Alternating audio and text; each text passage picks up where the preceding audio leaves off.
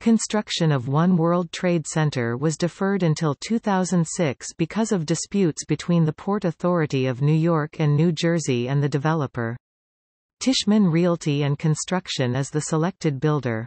The building reached ground level on May 17, 2008, and was topped out on May 10, 2013. One World Trade Center opened to tenants on November 3, 2014, and One World Observatory opened to the public on May 28, 2015.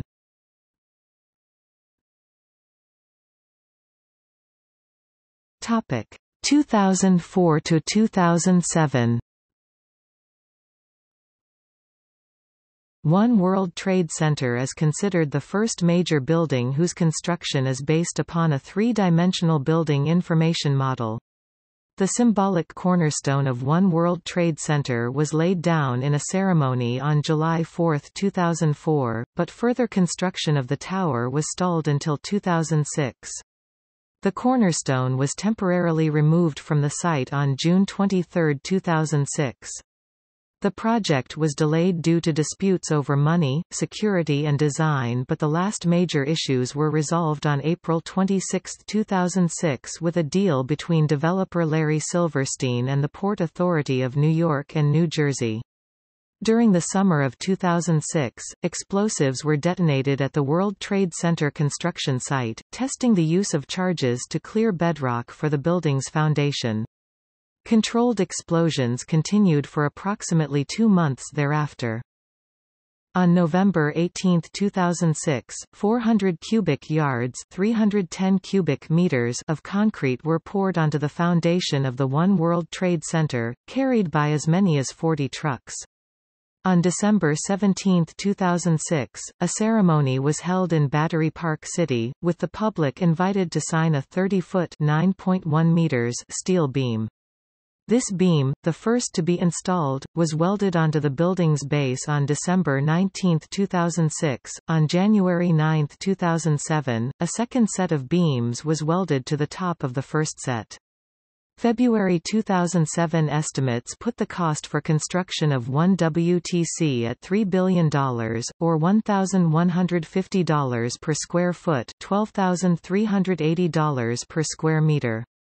Approximately $1 billion of insurance money recouped by Silverstein in connection with the September 11 attacks is being used for construction of the new One World Trade Center. The state of New York is expected to provide $250 million toward construction costs, and the Port Authority agreed to finance another $1 billion through bonds. In 2007, Tishman Construction Corporation of New York completed a row of steel columns at the perimeter of the construction site. 2 tower crane bases were erected, each base containing a functioning luffing jib tower crane. By the end of 2007, the tower's footings and foundations were nearly complete.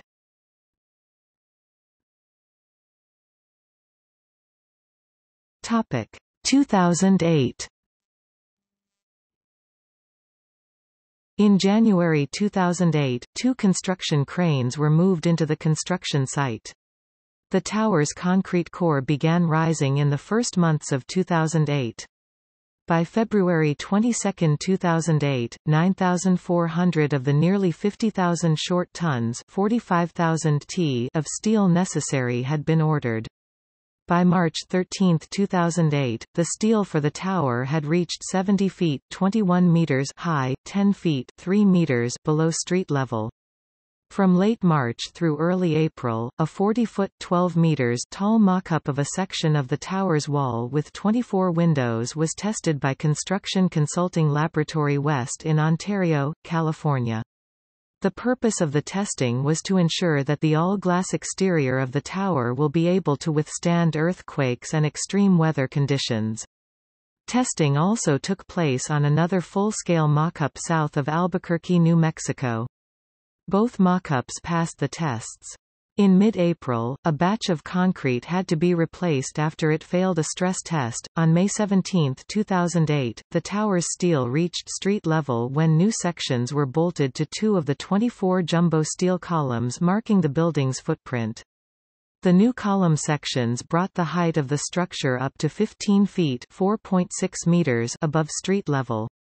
In June, the chamfered steel skeleton of the tower's concrete base had begun to take shape. By the end of the month, the concrete had been poured for the floor of the tower's basement level B3. In his June 30, 2008 World Trade Center rebuilding assessment to New York Governor David Paterson, Port Authority Executive Director Chris Ward noted that roughly 90% of the construction contracts had been bid. By August, 1 WTC had reached 25 feet (7.6 meters) above street level.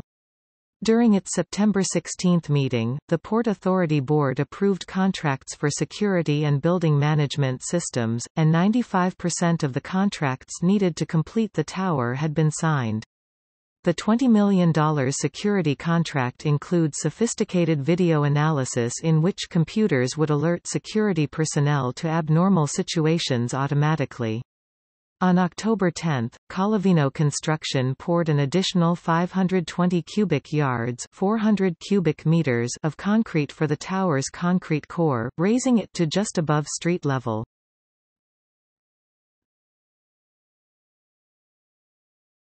Topic 2009. By February 11, 2009, the tower was 105 feet (32 meters) above street level. On July 2, 2009, over 1,200 cubic yards (920 cubic meters) of concrete were poured to form parts of the street-level plaza. On August 13, the builders of 1 WTC set a 70 short tons (64,000 kilograms) piece of steel into place, the largest column installed yet at the building. Each steel column, made at a factory in Luxembourg, was about 60 feet (18 meters) long.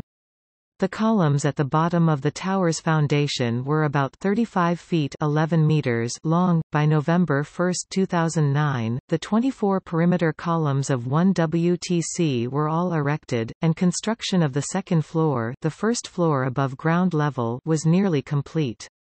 In addition, the Port Authority of New York and New Jersey reported in their 2009 Q3 annual report that steel erection should commence by January 2010, and that the typical floor construction could begin.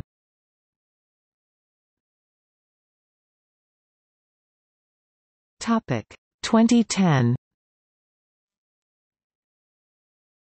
Steel and concrete installation continued in 2010, where 2 cranes were on site.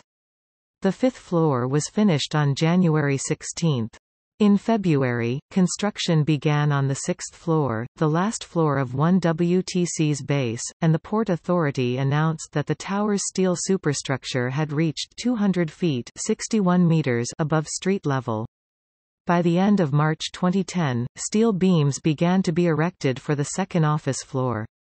In April, the 45-degree octagon was installed, the building's steel frame had reached 26 floors, and concrete was completed on the base structure in the latter part of the month. In May 2010, the Port Authority stated that they were building close to 1 floor per week, and was projected that 1 World Trade Center would reach 55 stories by the end of 2010. The cocoon system was also installed, marking the first time a cocoon safety system has been installed on a steel superstructure in the city. On July 13, 2010, workers found remains of an 18th-century sailing ship at the World Trade Center site while excavating for the underground vehicle security center for 1 World Trade Center. The remains of a 32-foot (9.8 meters) section of the ship's hull and a 100-pound (45 kilograms) anchor were found. The hull had been truncated and the beams sawed. The ship was likely used as landfill material during the early 19th century to help expand Manhattan. Timbers from the ship were removed and sent to a laboratory to try to date the vessel. An additional section of the ship was found on the site in August 2011, giving historians more information about the vessel, which was active around the 1770s. By October 2010, the tower's steel superstructure reached 44 stories.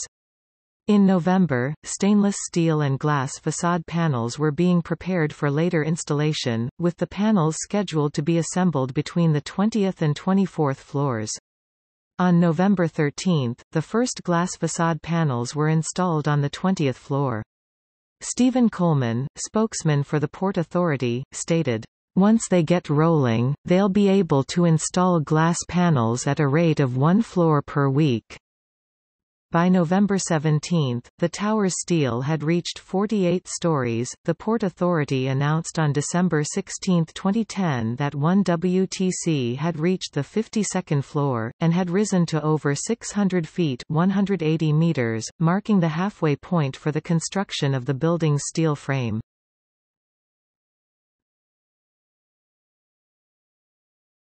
Topic 2011. By February 2011, the tower reached 56 floors, 667 feet 203 meters above grade, while the glass panels reached the 27th floor.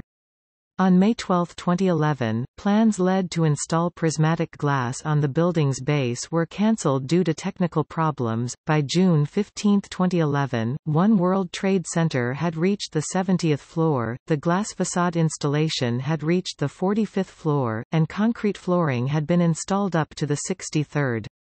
On August 1, 2011, concrete workers and carpenters at the tower walked off the job 1 month after their labor contract had expired. The workers returned to work on August 3.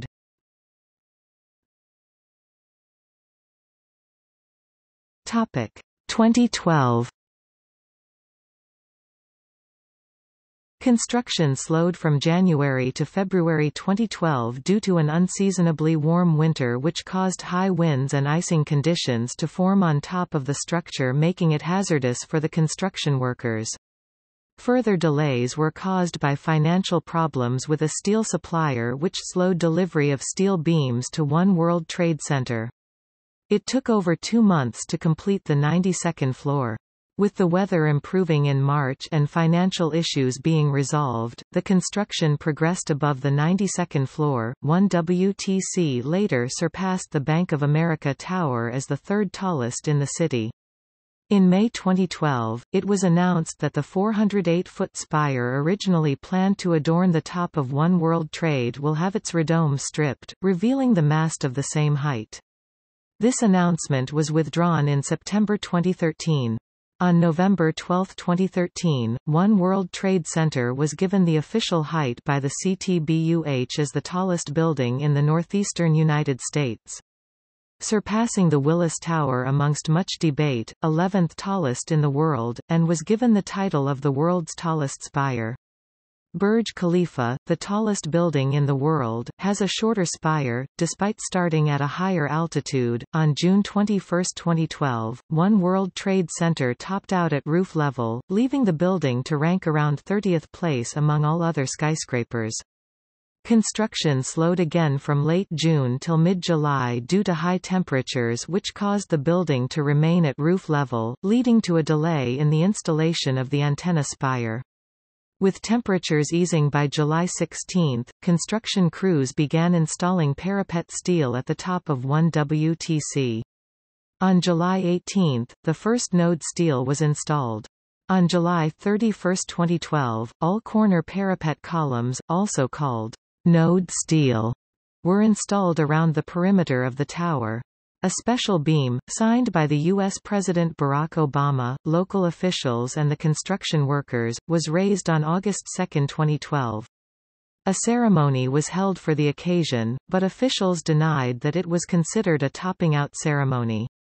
By August 10, 2012, concrete flooring had been completed to the 93rd story of the tower. One World Trade Center had risen to the 105th floor and glass installation was at the 82nd floor. The building was structurally topped out on August 30, 2012 when the last of the spandrel beams were installed between the parapet columns. In late 2012 the workers were installing a temporary steel framework at the top of the tower to support the 408-foot (124 meters) steel spire during assembly. The spire was fabricated as 16 separate sections at a factory near Montreal, Quebec, Canada and was transported by barge to New York City in mid-November. Just after Thanksgiving, crews began to transport the spire segments one by one to the WTC site. Upon reaching the WTC site, the spire sections were being assembled, piece by piece, at the top of one WTC. On December 12, 2012, the first of 9 pieces of the spire were lifted to the 104th floor. Another 9 smaller pieces were trucked in from Montreal.